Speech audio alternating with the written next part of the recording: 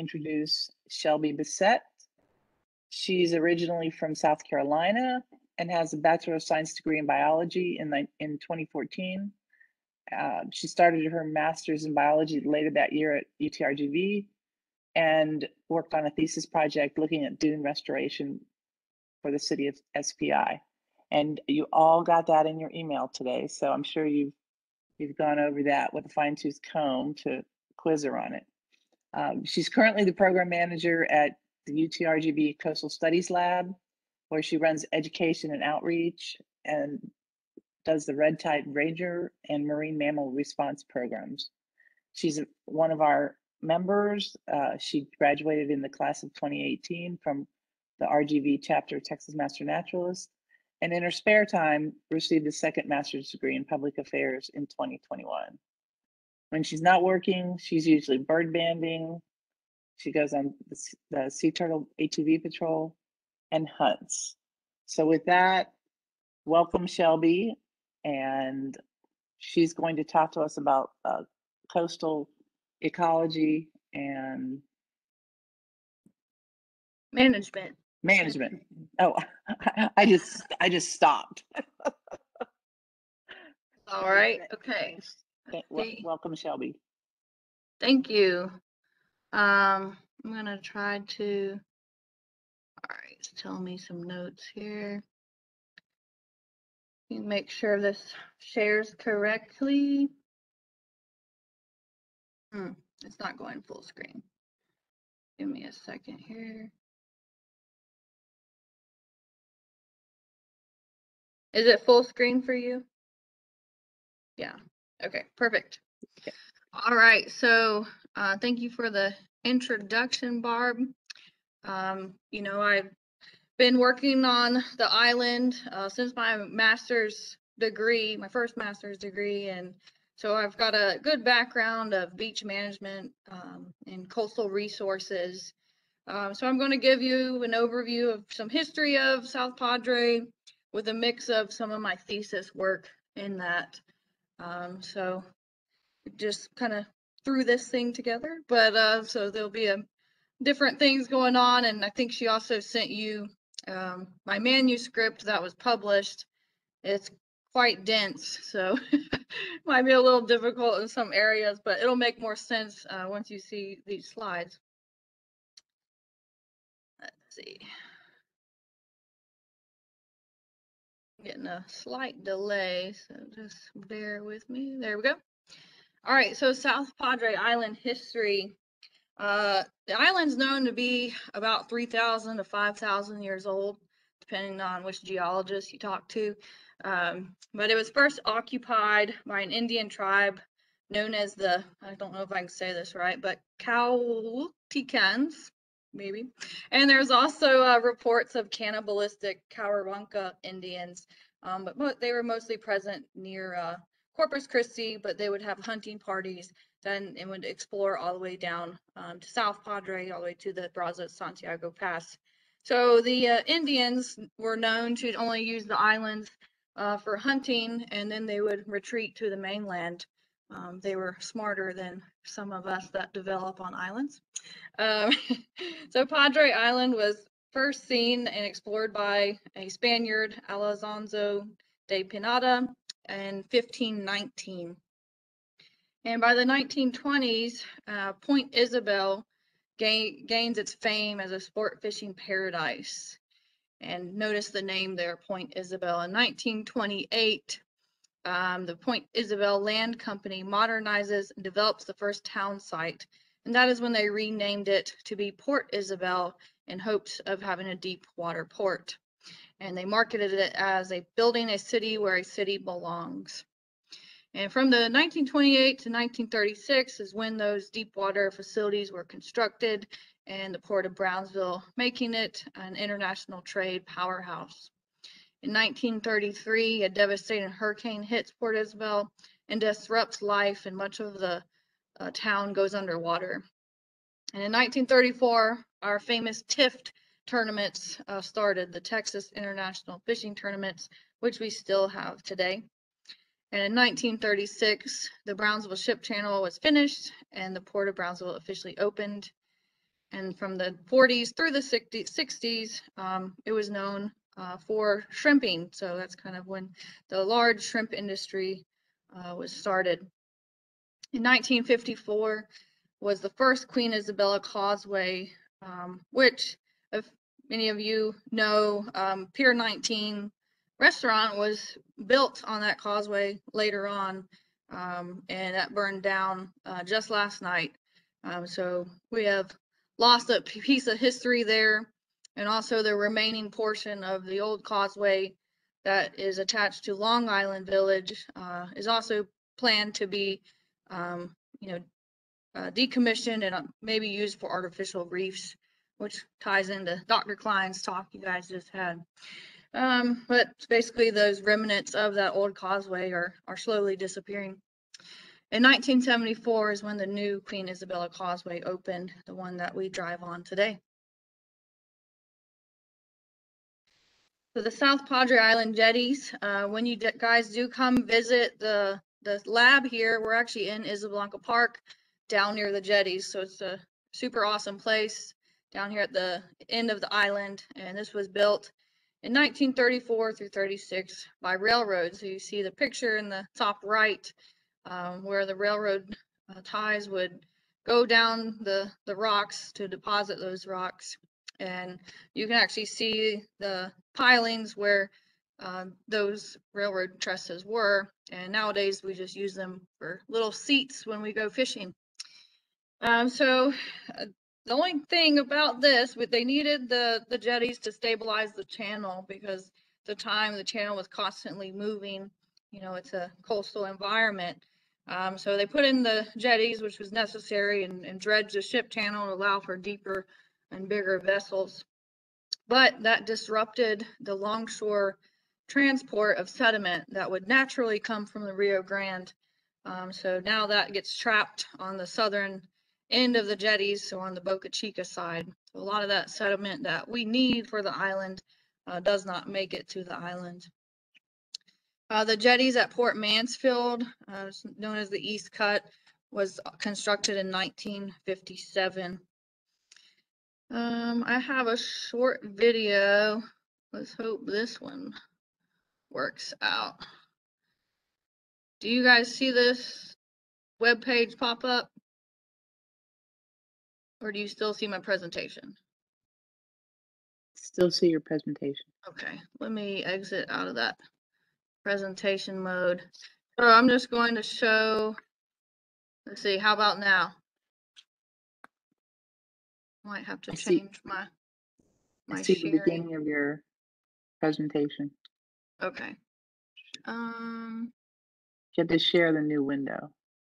Yeah, I've got to share a new window. Let's see. Share web browser. Whoops. That looks different.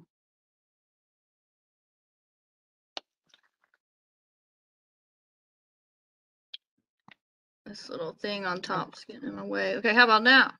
Now I see YouTube. Isla Blanca Park. Okay, perfect. So I'm going to show some aerial views of the jetties in Isla Blanca Park. Give y'all an overview if you haven't been in this area.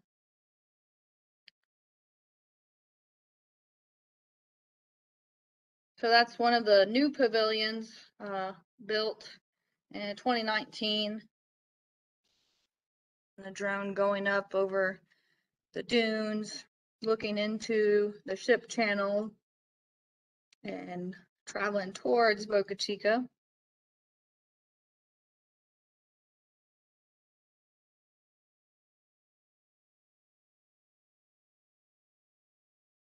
And so now in the park, they've got this boardwalk, which is really nice.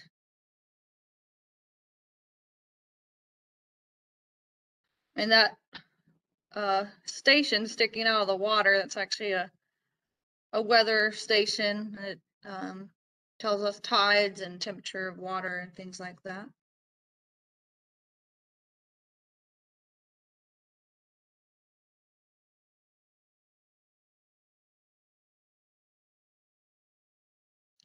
So now it's just looking out towards the channel, going to go over the jetties. You can see a lot of recreationists out there fishing. Great fishing spot.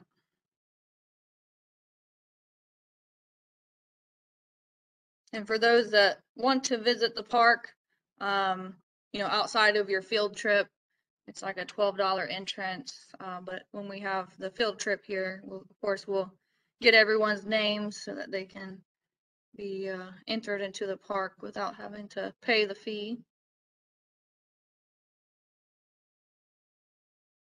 And the ship channel is about 30 feet deep, and the rest of the bay is only about 5 feet deep.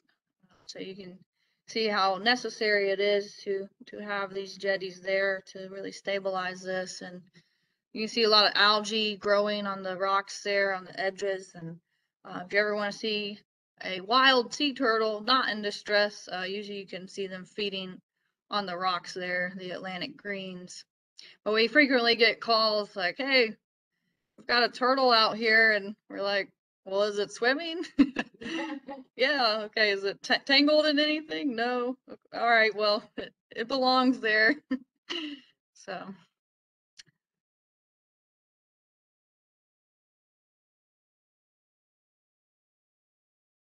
Question, how long are the jetties? Oh gosh, I didn't look that one up. I would guess a quarter mile. I mean, it's a ways out there.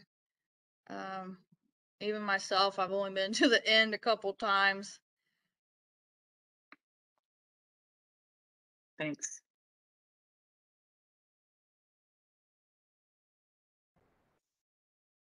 Yeah, so they actually have to go in and maintain this as well. The sand can get sucked out from underneath it, so it does need reinforcement from time to time.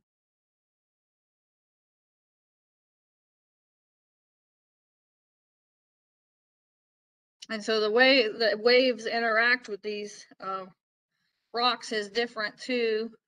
There can be some wicked currents around there, and during storms, of course, surfers love to go to this area and in the channel too. And so straight ahead there, kind of the land cuts back. That's known as Dolphin Cove over there near the county's amphitheater. And Dolphin Cove is, of course, known for dolphins. A lot of feeding happens there. Yeah. So the jetties right there you're seeing, they're all kind of like cemented together.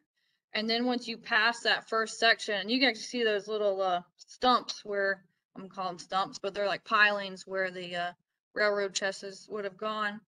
But basically the beginning of the jetties has concrete and things attaching those rocks. And then when you get further out, there's big gaps in the rocks. And turtles have been found in those gaps. They can get pushed in from a wave. So if you're ever walking out there, look down and see. No. Yes, they've had to put that in to reinforce it. So there's beautiful South Padre, that bright blue building on the left, real low on the horizon. That's the Coastal Studies Lab. And the Coastal Studies Lab's been here since 1973, almost at our 50-year mark.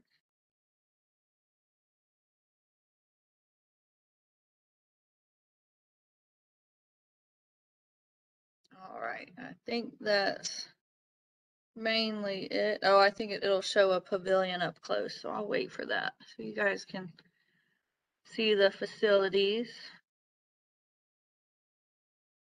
So when they built this park, I'll talk about the difference between mitigation and restoration, but anytime anyone builds on the island, if they interrupt any dune ecosystem, they've got to make up for that. And so what you're seeing now is where they've basically built the dunes and replanted due to the construction. So they increased the dune front in front of that to, of course, have protection, but also make up for, say, increased parking lot that was built. You have a couple questions. Go ahead. And one is just says Corps of Engineers. I'm assuming they mean is the Corps of Engineers the one who built that? the jetties and those type of things? The jetties, yeah, that would have been as far as I know, the Corps of Engineers. Okay. And then uh, Robert put in that from the where the beach from the beach where the jetty begins to the end of the out in the Gulf, uh, Gulf North side, it's 0.58 miles. Okay. And So we another can, person asked, "Is it open to the public?" And I'm not sure if they mean is the Blanca Park, because that is open to the public, or if they mean yeah, the the. the park's open to the public and $12 a vehicle. The lab, we're normally open to the public Monday through Friday, and we're free admission. But we're still going through some renovations right now. So I'm just by appointment only right now. But you guys will get your chance to visit, and then hopefully about another month or so, we'll be fully open again. So I can definitely let everyone know in the chapter when that occurs. All Excellent. right, are we back on my presentation? Yep. Okay, cool. If I can switch to the next one. Here we go. All right.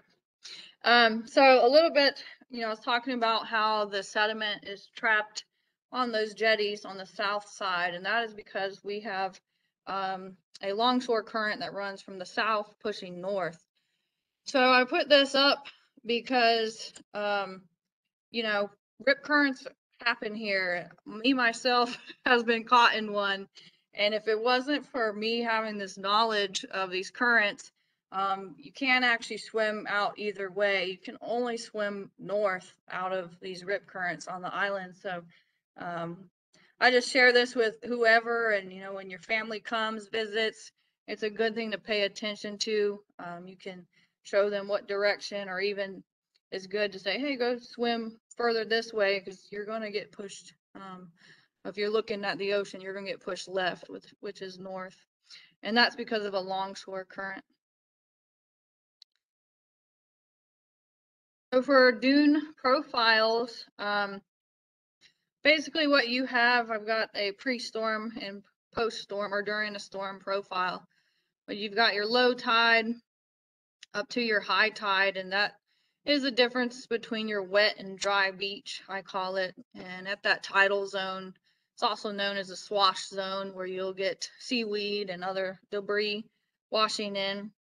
And then you'll have a frontal dune, and then past that, you'll have secondary dunes, and then kind of like a trough when it levels out for hind dunes. But when a storm happens, on the bottom picture here, the water level comes up and they'll hit the dunes. And so if you ever see a dune that looks like straight up and down, we call that a scarp. And that means a wave has come in and hit that dune. So that's an erosion escarpment. And it's doing its job. That's what's supposed to happen. Those roots of the plants in the dunes actually hold all that sand together and make it really strong. And then, once that storm retreats and we get some good winds come in, then sand will blow against that escarpment and it'll start repairing itself. So here's a well, it's not modified yet, but this is a historic dune profile. This is actually on South Padre.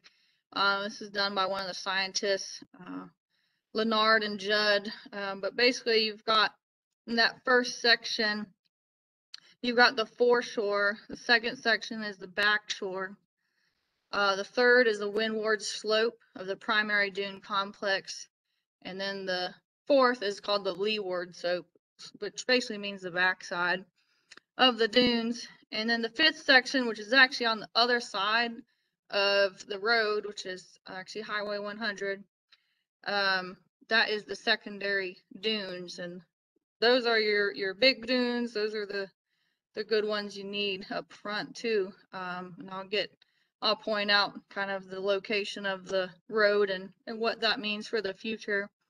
And then you get to the vegetated flats and the transitionary zone of that into the tidal flats. in the back end of number 6. So then I've made a modified dune profile, and this is what it looks like in the city limits. You've got the foreshore and backshore, and then you have what I like to call a vegetated dune field, because most of the city limits has been planted and restored, and they've made a 200 feet wide of dune field, but there is an ordinance in place. It's not required, but if, say, a hotel, their first floor can't see the ocean, there is an ordinance in place where if the dune is taller than 10 feet, if, at their expense, they can cut down that dune, relocate the sand, still in the system, but they can basically kind of shave it off the top, so that they can get that first floor view. So that's an accommodation the city has allowed, and it works out. That dune field is very good protection in storms. And then you have the city right behind that. So along with that longshore transport, that pushes from the south to the north, we usually have southeast wind, 90-95% of the time, except for a north storm like we're getting right now. We'll have a prevailing southeast wind from 10 to 20 miles per hour, with the average being 12 miles per hour. Well, we've got a really fine grained sand size, and our sand grains move at 10 miles an hour.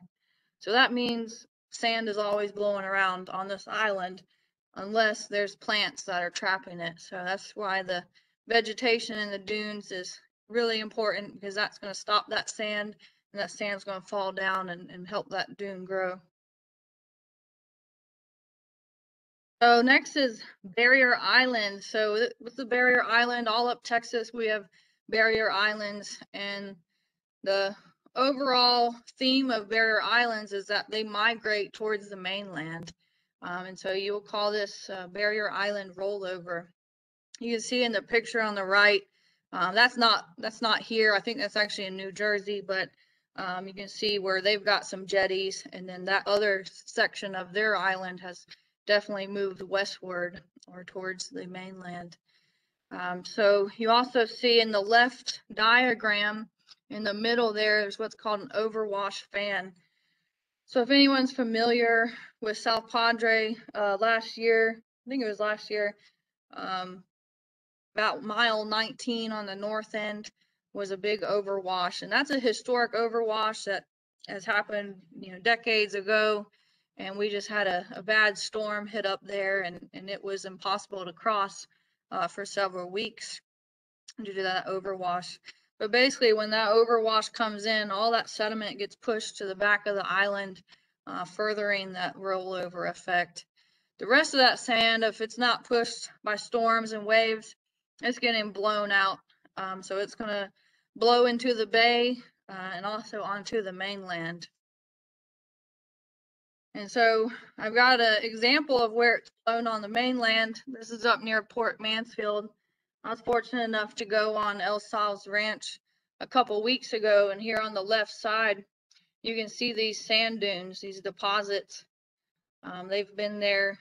I looked back in the imagery for 50 years, and they were still there. So here's 1985. There's even more of them at that time. So I'm sure vegetation has grown over them in the last 40 or so years.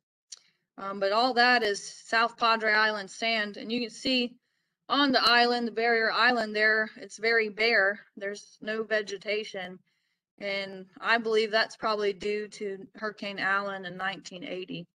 So the island probably took a big hit. That was a Category 5, and a lot of that sand could have blown onto the mainland there.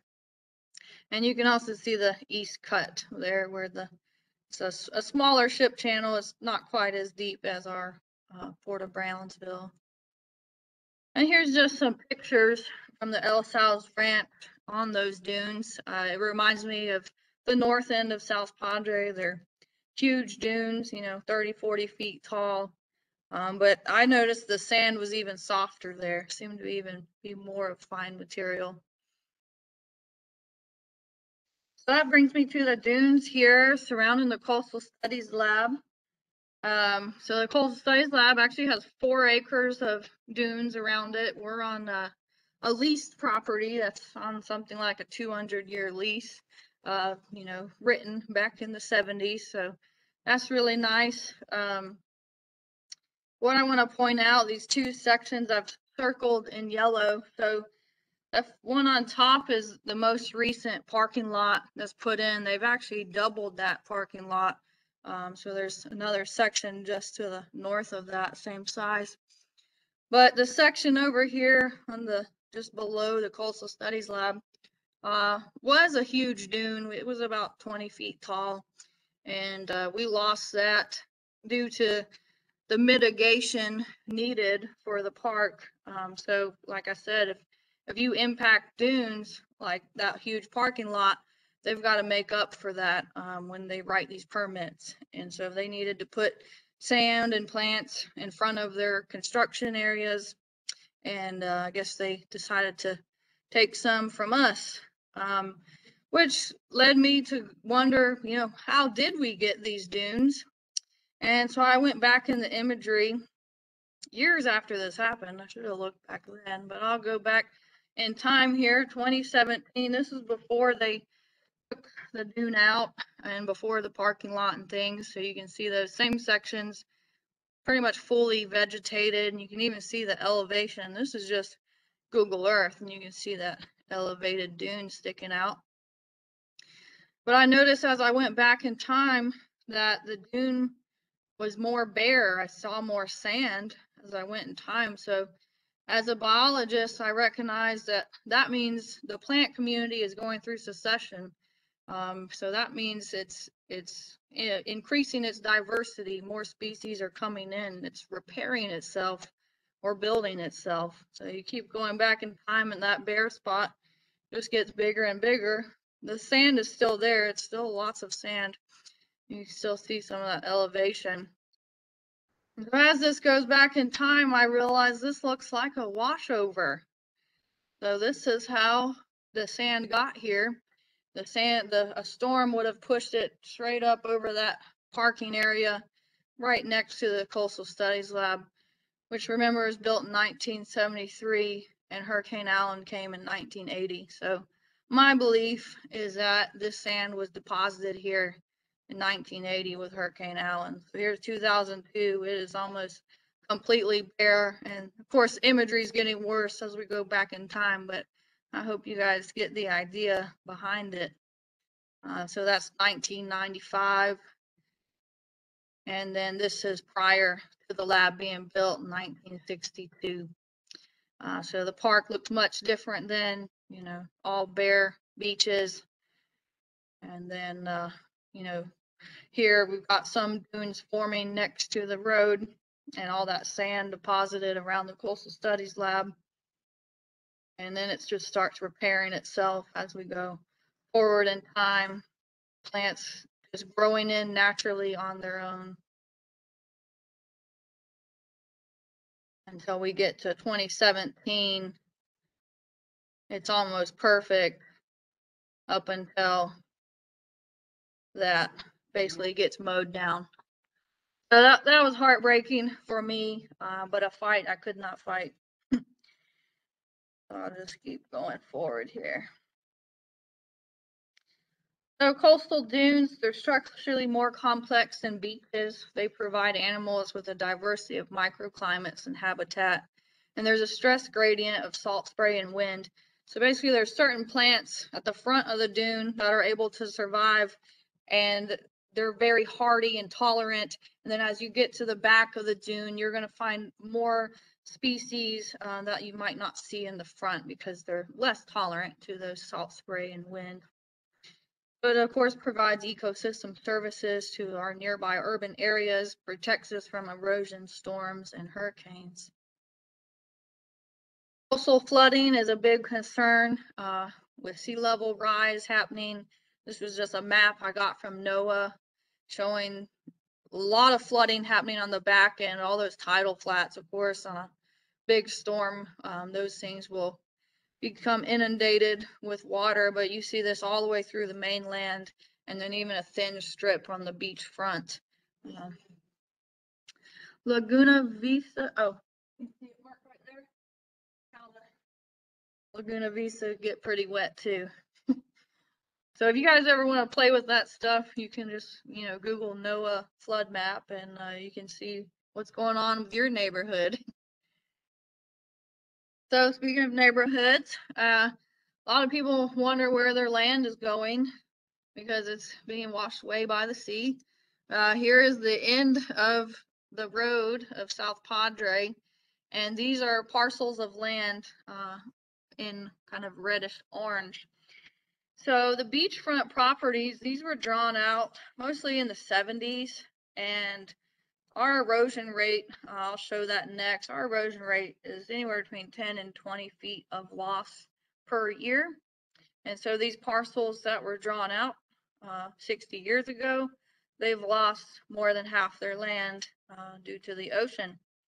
And because of setback lines, which setback lines are basically where you can build in regard to the tidal line. So they say, 200 feet from the high tide zone is where someone could build a home or whatever it may be.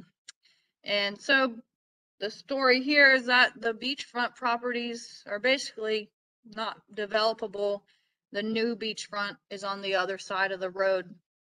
So you see the road there, and you see how much land has been lost. When we talk about building the new bridge, one of the reasons that has not happened is because of the heavy erosion.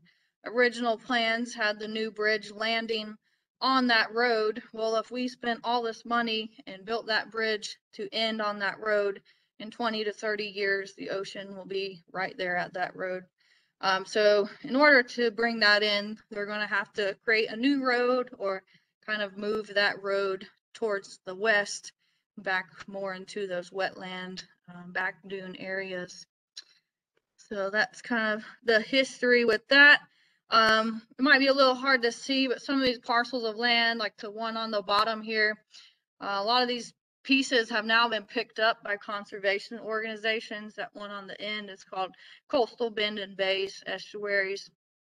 So they've got some acreage, as well as Laguna Atascosa Wildlife Refuge and Sea Turtle Inc. So that's very good. It's going to help us keep the pristine nature of the north end of South Padre. And so that's just the area of loss there for those landowners circled in yellow. These are just the shoreline erosion rates. So I basically said this, but if you're looking in the blue areas is basically where the city is, and that's where management occurs. So with the help of nourishments where they pump sand onto the beach and planting the dunes, we're able to more or less stabilize the erosion and keep that at bay. But once you pass the city limits, going up towards the north end, the erosion rate goes from 3 meters up to 5 meters. So you're talking 20 plus feet of loss per year. And like I said, that's partly due to the sediment not being able to get past those jetties. If you look right at the top of that image where it says Mansfield Pass, there's a little hint of blue. And so the same thing is happening there where the sediment gets trapped on the south side of those jetties. These images are of the South Padre city limits.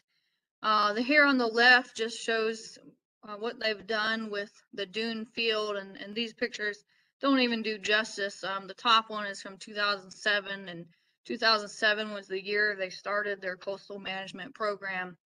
And then the bottom section is 2012, and most of that growth happened with pushing seaweed into the dunes and also some plantings. And on the right side, you've got a couple lines there. So in red is where the dune protection line should be. So everything from the red line forward should be, or towards the ocean, should be dunes. But you can see there's lots of buildings in front of that line. And so much of this town was built in the 80s after Hurricane Allen. So all the dunes were decimated in that storm. And, that was prior to a lot of this knowledge we talk about now. So the historical building line is there in green. So that's where they allowed building in the past. But really, now that we know more, everything should be built behind that red line. So beach maintenance, there's that sargassum seaweed we see a lot here. And what they do is actually push that into the sand dunes, and that helps them grow. It helps trap more sand, and it really helps the plants, because as that decomposes, a lot of nutrients go in the sand when sand is normally just, no nutrients, very little. This is an image of a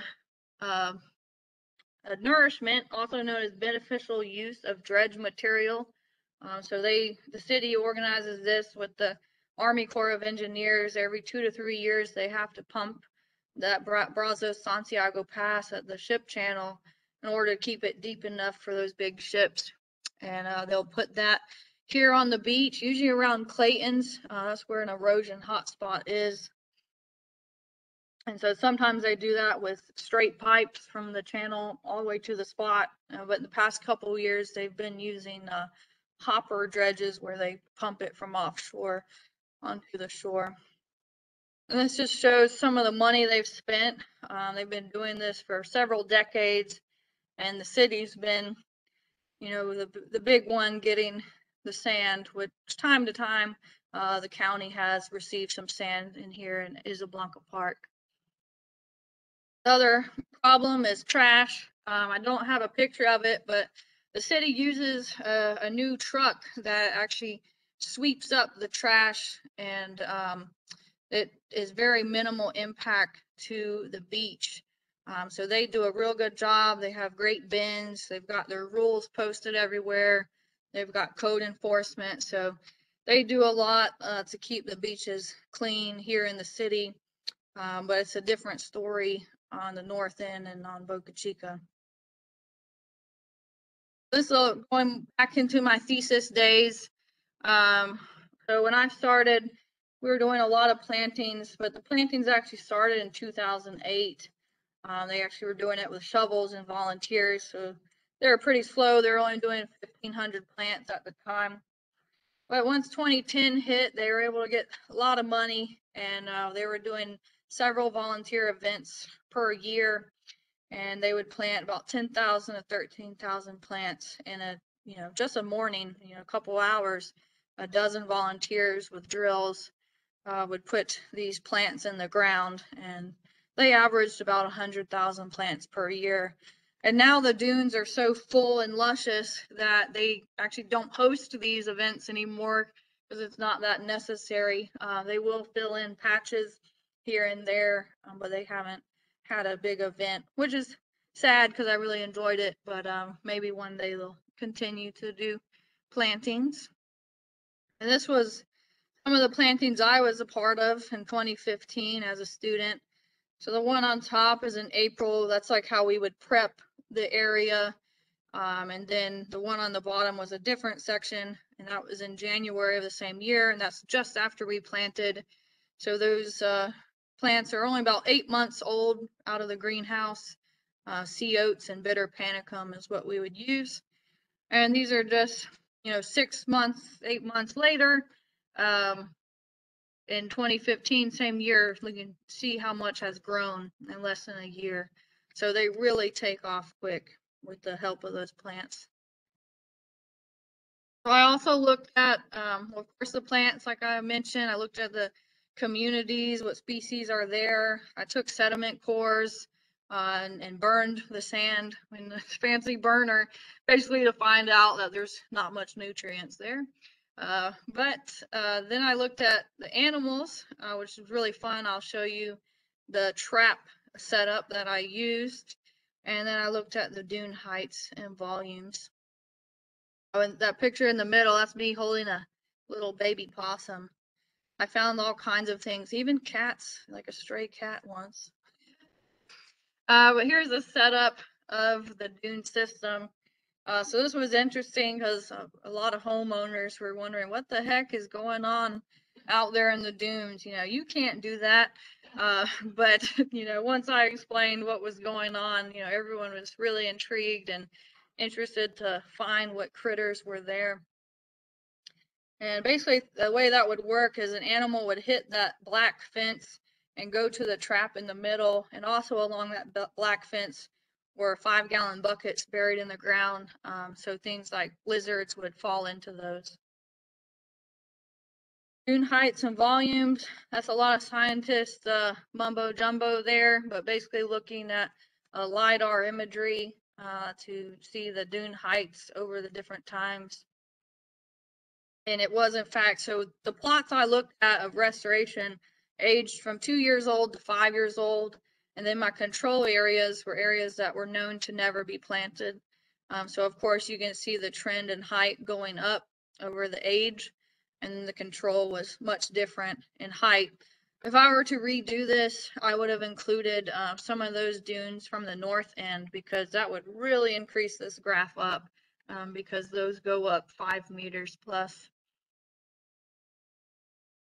Here's just a few of the plants. I identified, I think, 36 species, and there's a picture of all those different species in the paper that you were emailed. But these are the initial colonizers, so these are the first ones to show up. These are salt tolerant. The beech tea is on the left. Sea purslane is the next one. That one's more like a succulent. You can actually eat that one. I wouldn't eat too much of it. It's really salty, but when I have kids out here, I usually take a nibble on that and they freak out, but they like it. The next one is woolly tidostromia.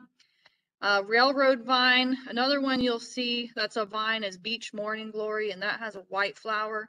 And those vines are really the first ones that creep out and start trying to expand the dunes. And if we don't walk there or drive there, it will start building the dune that way.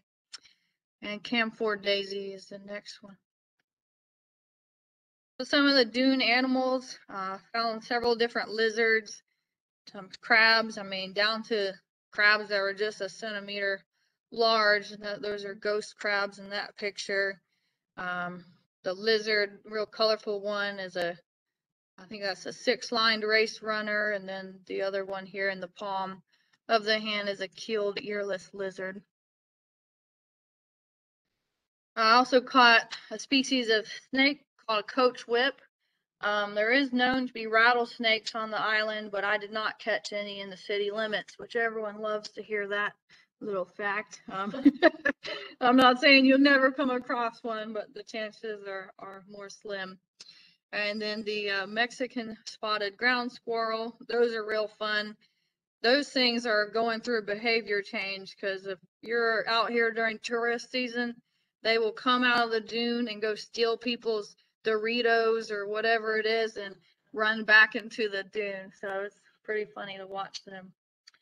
And then we've got the black land crab there on the right. So in the dunes, I would have black land crab and ghost crab, but there's also a blue land crab that you'll see more on the bay side of the island and in the town limits. Here's just a list of all those species. For the mammals, several of those mammals are actually invasive. The Mexican spotted ground squirrel is native, but the rest of those, I think the harvest mouse is native, but house mouse and black rat, those are known to come in with development. I don't know if they travel in on trucks when they bring in wood or whatever it may be, but that's how those get here.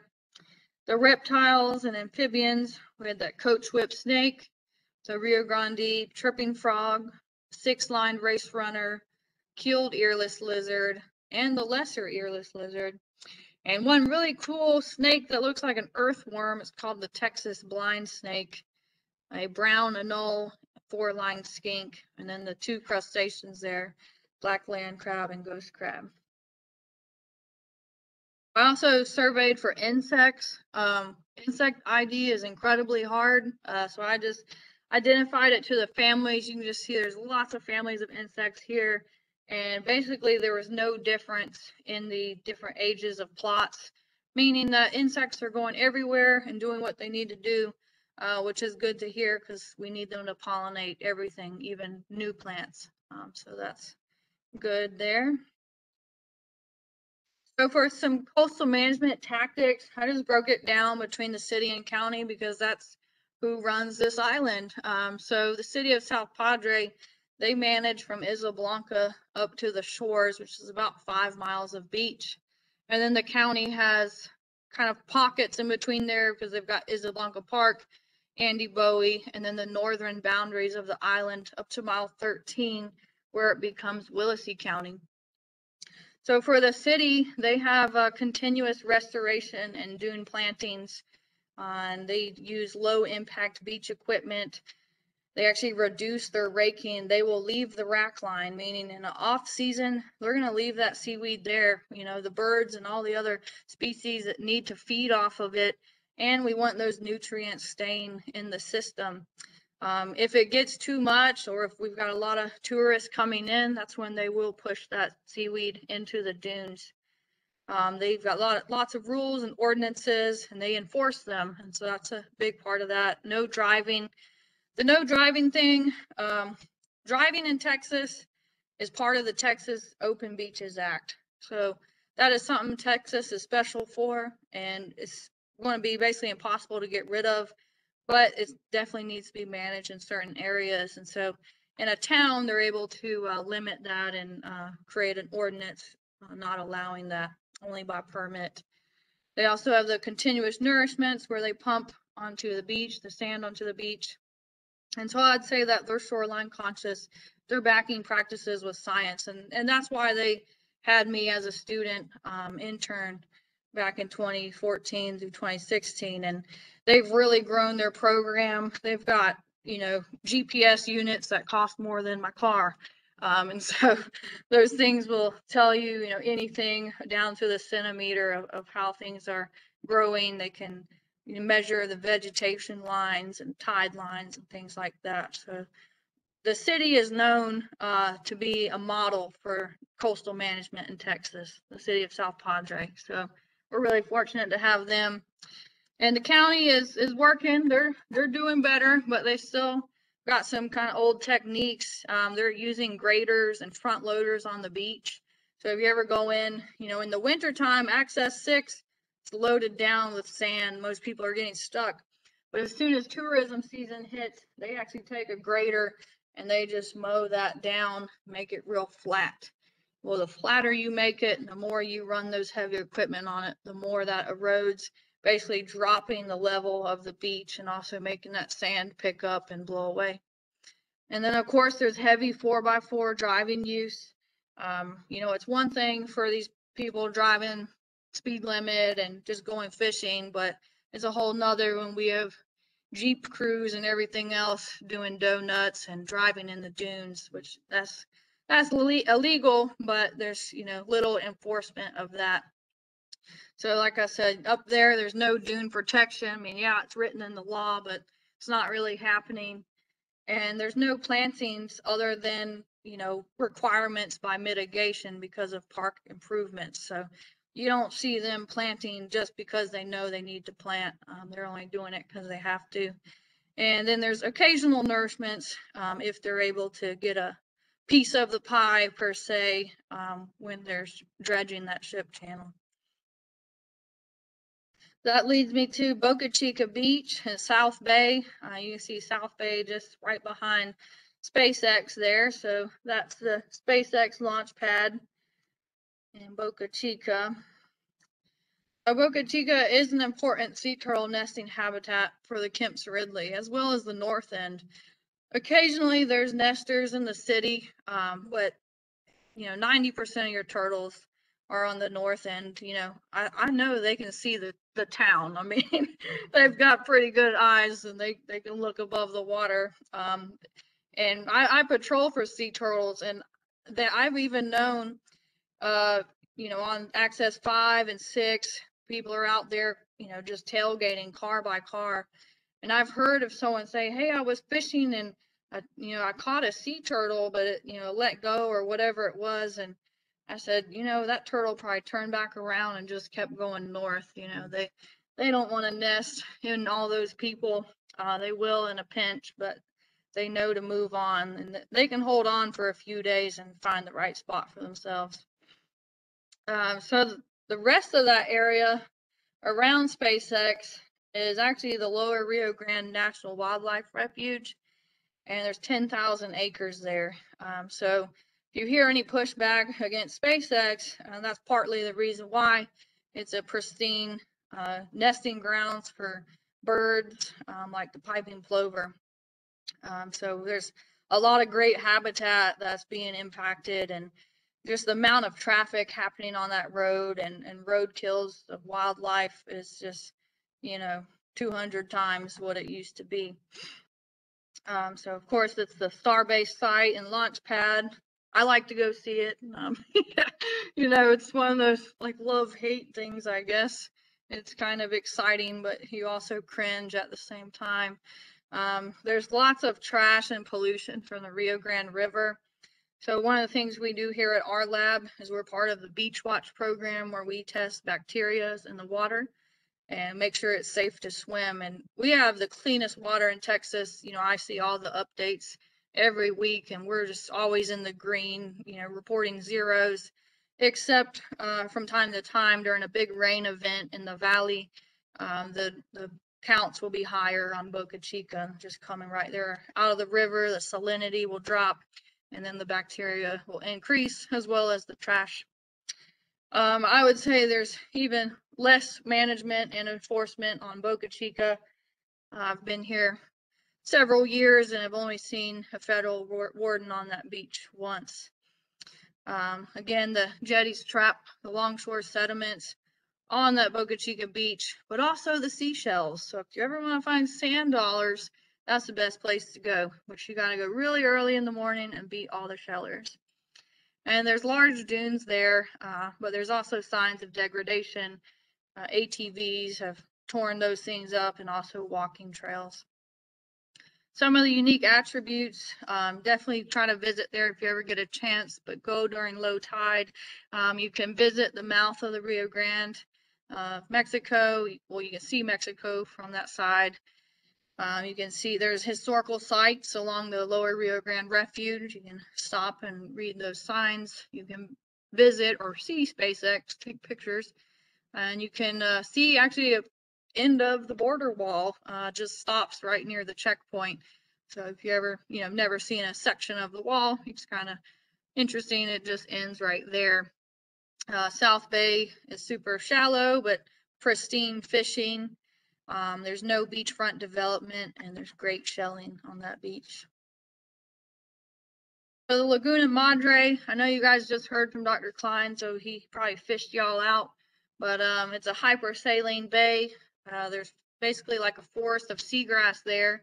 It's a unique ecosystem and sanctuary for other species. Fresh water comes in from the Arroyo Colorado, and it's influenced by tides through the Brazos Santiago Pass and the Port Mansfield Cut. And interesting, TPWD recently passed legislation to allow for oyster mariculture. So if you're out on the bay and you start seeing things like these cages, these baskets here on the left top corners, that's where people are basically farming oysters. They're growing them. And that's a pretty good practice because our native reefs are not doing as well. And the old practices of trawling for oysters just really mow down those reefs and don't really give them a chance to grow back. So that mariculture is a really good thing coming to this state. We're the last Gulf state to allow for that. So hopefully we'll be getting cheaper oysters in our restaurants. And on the bottom right, that's just some seagrass there, and that's a boat scar. So that's one of the educational pieces is for any of our boaters out there, recreation of that. It's really shallow. If you don't know how to use your boat and motor and things, you can easily create a scar. One of our students here some years ago studied those scars and found that it takes up to 8 years for that to repair. So anytime that seagrass gets mowed down, that releases carbon that it's storing. So just like cutting down the rainforest, that's leading to more carbon into the atmosphere. So some of the aquatic species in the bay, this is just a few. This is a highlight of the food chain. There's our shrimp in the left-hand top corner. Atlantic green sea turtle, they're going to be in the bay, and the Kemp's Ridley will nest on the beachfront. Bottlenose dolphin, there's a burrfish. Some people think that's a puffer. He will puff up, but he's known as a burrfish. And then there's our beloved manatee. So I've been following this manatee for several months. It passed away a few weeks ago, but we're seeing more rare sightings of these kind of things, and different animals are kind of migrating into our area. As far as our bay goes in the ecosystem, that manatee, has most of everything that it needs. It can munch out on that seagrass, but the really limiting factor is that we do get too cold in the winter. We get sustained continually cold fronts every weekend like it's been. Then our water temperature drops. We were really warm in the water through December, and then January it started dropping, and then this February that manatee died. So it's most likely due to cold stress is why that passed away. I do necropsies on dolphins, so if any of them wash dead, but for whatever reason, that manatee was really decomposed, but I did not get the go-ahead to necropsy it. I would have. It would have been nasty, but I would have done it. So, I can't really say for sure because we couldn't really do the science behind it. But based on, images and water temperatures and things, it most likely due to cold stress. So what's this mean for the future of shorelines on South Padre? Erosion will continue, and so will development. Shoreline management is critical for the north end, and the county should basically mimic what the city's doing. The rest of the state coastal towns are trying to do so as well. Warmer water temps, air temps, and anthropogenic, which basically means human impacts like development, will lead to more changes in species migrations in the water and on the sky. So we might have birds coming in, and like the manatee showing up. Fisheries will not be able to sustain population growth and human consumption. If you are a fisherman, you notice TPWD is frequently changing numbers on how many things you can take per species. And that is because we're stressing our fisheries out, and some for some species. So that's where aquaculture and mariculture will become critical to help feed us. So some traditional techniques are harsh on the habitat, like the oyster trawling. So we need to manage inland pollution. So this is things all of us can contribute to and educate others. How everyone in the Rio Grande here, all the runoff will come out here to the coast, whether it's coming out of the Arroyo, Colorado, or the Rio Grande River. If we pollute this bay, we're going to lose an incredible resource. So we've really got to do what we can to steward and take care of that. Few take-home points due to the jetties and sea level rise, SPIs, and overall heavily eroding beach with some areas of stabilization due to management practices like in the city limits. We have high winds and fine grain sand, so that means it's constantly moving, and it's important to trap that sand here on the island with dune vegetation, or even sand fencing will help that. Most of this sand can blow into the bay and onto the mainland, like we saw on the El Sauz Ranch. And much of the town was built after Hurricane Allen in 1980 and prior to coastal management practices. So we're going to continually have to fight that fight because of that unfortunate development happened that way unknowingly. And South Padre is the largest developable barrier island in the nation. So the national seashore is larger, has more miles of beach, but it's protected by the Park Service, of course. But as you saw, I showed you all those parcels of land, and we've got talks of bridges and moving roads. it will happen. That development will come on South Padre. It's a dynamic and diverse ecosystem, and warmer temps will elicit new visitors, like our beloved manatee. So that's all I've got. Is there any questions?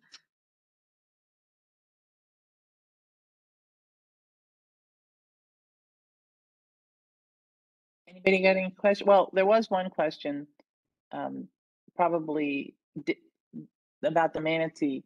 So would it come up into the Arroyo Colorado when it got too cold, or would that be too far? It could. So a little backstory on this manatee. It went full circle.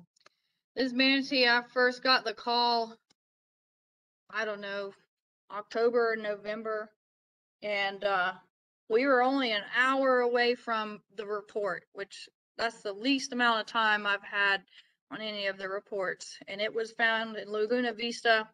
I had a volunteer go out within an hour, and the thing was already gone. So that's where it was initially sighted. And then from then on, it was a chase. But for us, it was chasing Facebook posts, which was incredibly frustrating because we would see, videos of the manatee over on South Padre at someone's dock, but we'd find it a day later on the concierge page. Same thing with up near Port Mansfield and the Arroyo. It was moving all over the bay over the last 3 or 4 months. And the last time I physically chased it, Tony actually helped with this because it was way up in the Brownsville Ship Channel. And really, the only way you could get to it was by a kayak. We took our boat as far as we could, and we went to this cutout, and this floodway, I guess you could call it, actually goes under Highway 48. And Tony found out that basically Rancho Viejo drains into this waterway, and it cuts all the way down into the ship channel. So I don't know how far that manatee went up that waterway, but I figure it was pretty shallow and pretty warm for December. That was when we were searching for it then.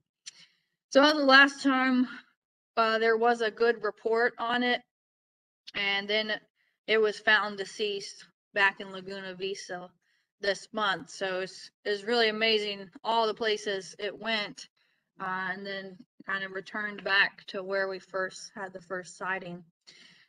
So just reporting of those is really key, and getting, make your Facebook post, but call the authorities first, just because the delay from posting things on Facebook, and by the time, all of us are working in our jobs, and we're not on the pages all day long. So, and you guys can help, that too, if you see things and you think that maybe the report hasn't come in, it doesn't hurt to call.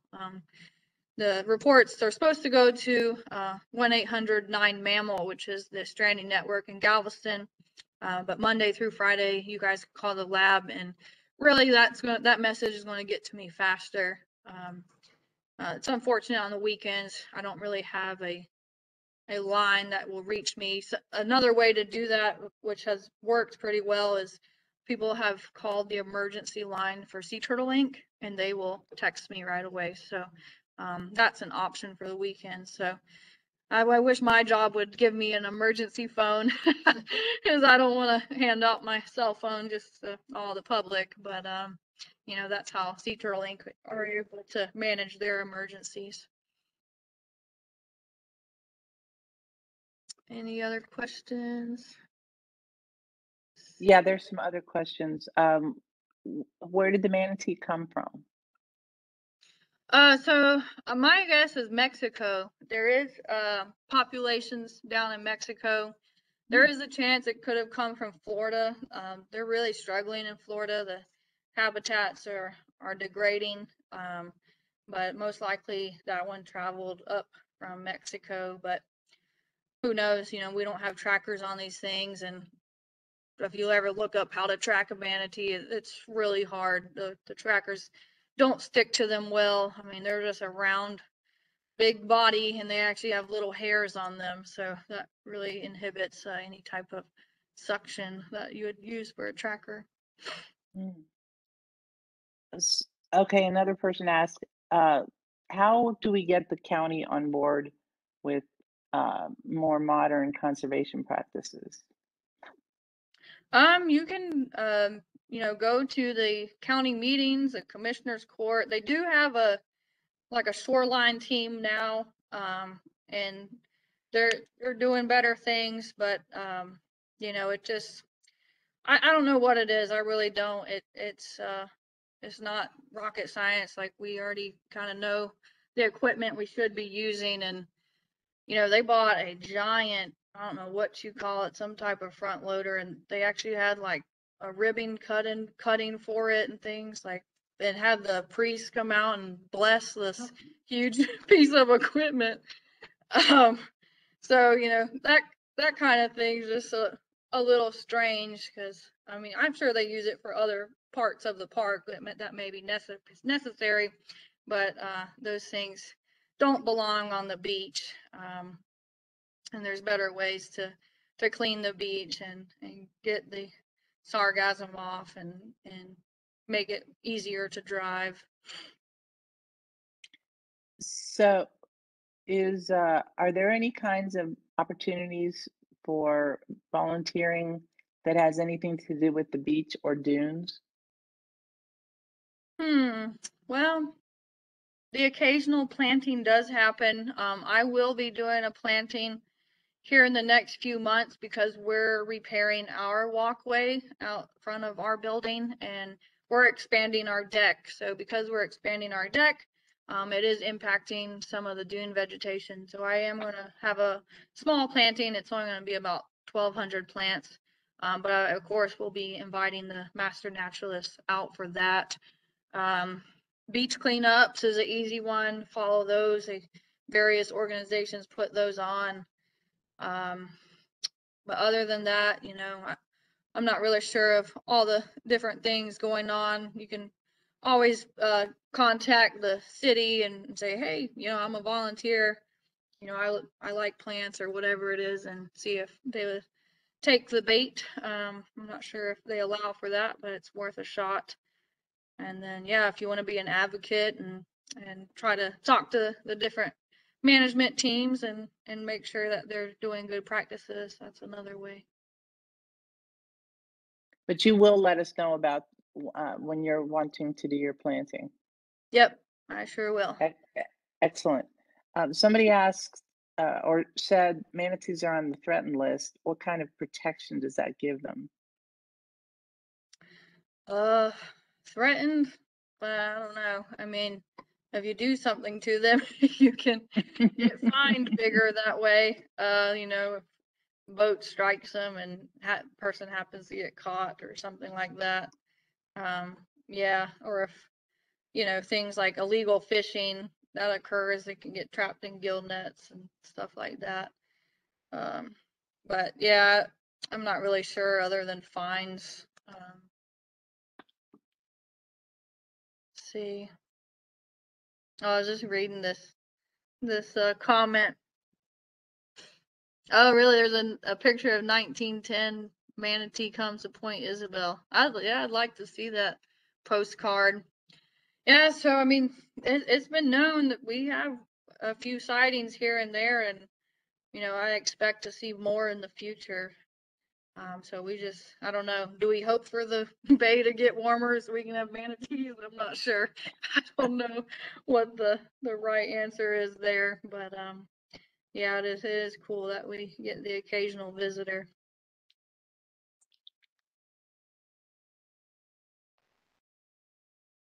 Other questions or comments or anything for Shelby?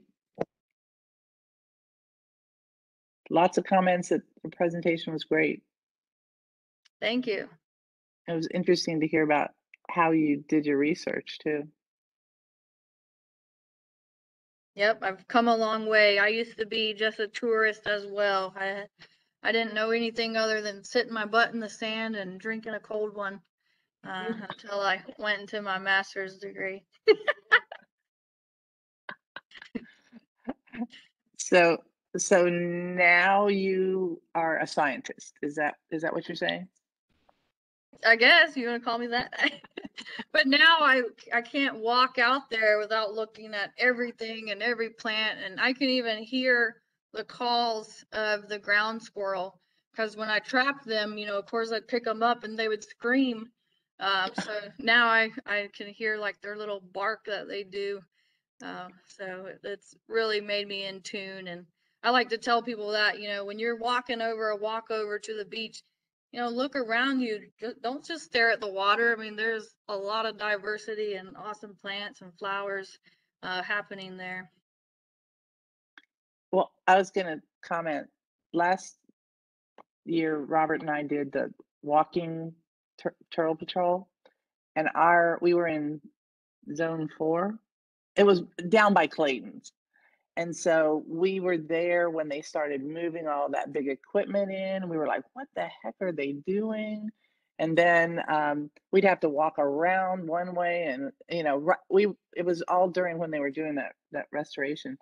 And we were like, just like you said, a turtle would have to be crazy to come up here right in amongst all this to lay their eggs. They have to be desperate, I guess, not crazy, desperate, Yeah. because we never saw any evidence of any turtles, but it was interesting to see the restoration and how it progressed, and what it, because we could, like we had to walk around that where the pier is that they built the Claytons, and it was like around, and then all of a sudden, then the beach was way out there, well, not all of a sudden, but after it was restored. So that was interesting to sort of be in the middle of.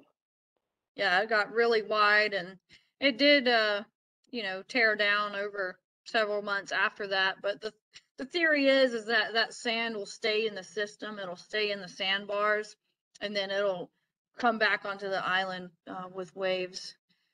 So yeah, it's a drastic thing you see at first, and then you might see it go away and get real disappointing. But the hope is that the sand stays in the system.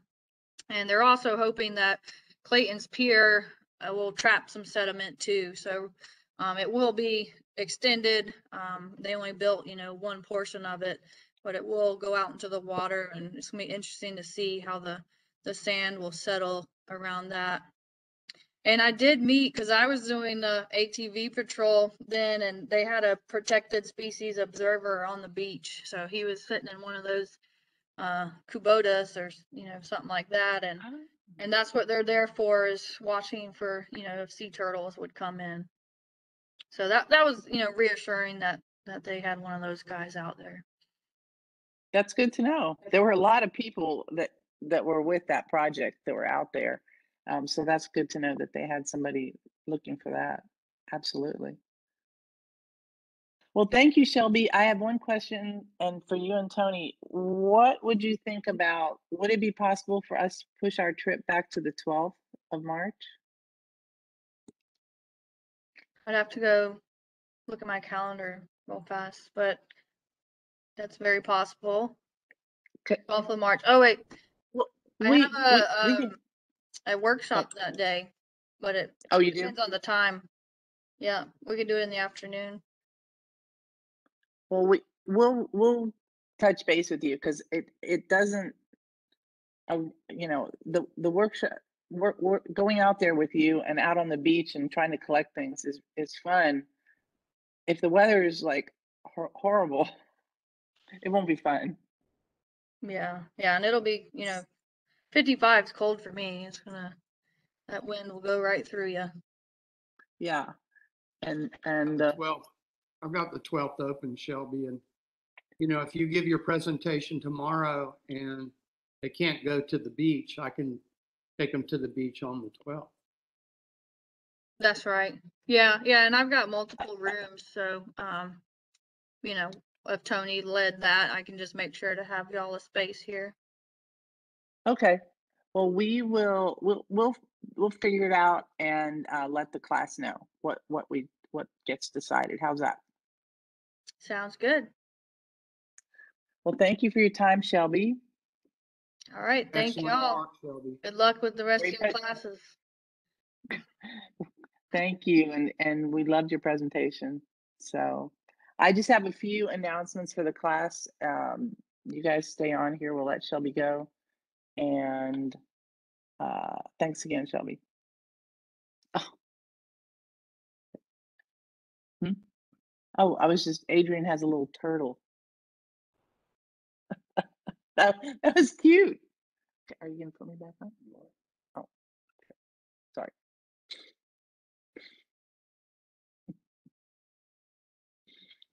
Okay. Good class tonight. Next week, we've got entomology with Dr. Rupesh Karyat from UTRGV. Dr. Goolsby was going to be the second half, and he has a flight that evening. And between he and I, we were worried that he wasn't going to be able to make it back in time. So Tony Reisinger is going to talk to us about the Bahia Grande restoration. And if you were out at the Ecotourism Center, that's the part, it's right behind the Ecotourism Center, and it's a great story on what it had become because of the ship channel, and then what it is now. So he's going to talk to us about that.